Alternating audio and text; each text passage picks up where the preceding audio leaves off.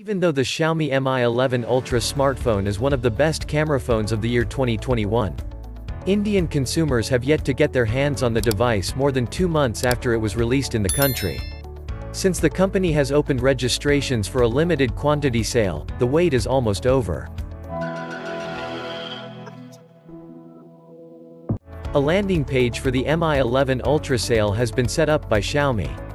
And the company has announced on Twitter that prospective buyers must purchase an 1,999 Indian rupees gift card in order to be guaranteed a unit.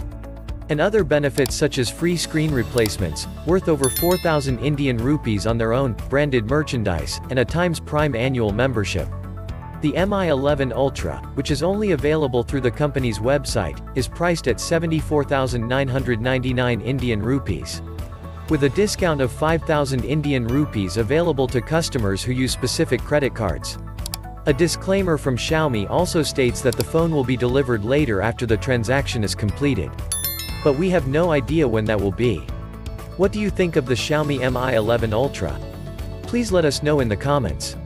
And don't forget to like and subscribe for more videos every day.